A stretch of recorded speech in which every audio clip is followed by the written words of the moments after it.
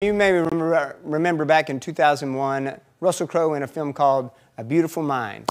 He got a lot of critical acclaim for it. At the time, he had some struggles, I would say, maybe some things that were not so nice going on about him. So we, instead of A Beautiful Mind, we showed our interpretation of A Crowe's Mind, and it went a little something like this.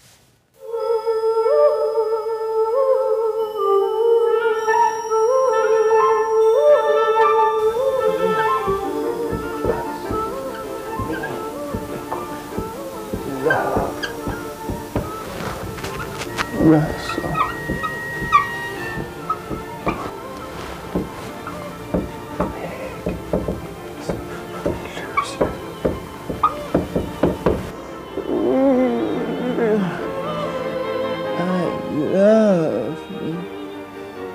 I love me.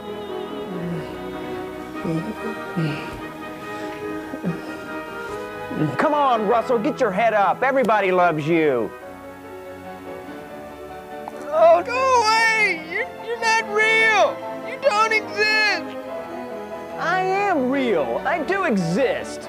And don't let them tell you different. No, you're not real! I want you to be real, but you're not here! You're not here! Yeah, and not only am I real, there's another one out there. Somewhere. You don't exist! Love me. You should love me. Everyone should love me. Genius!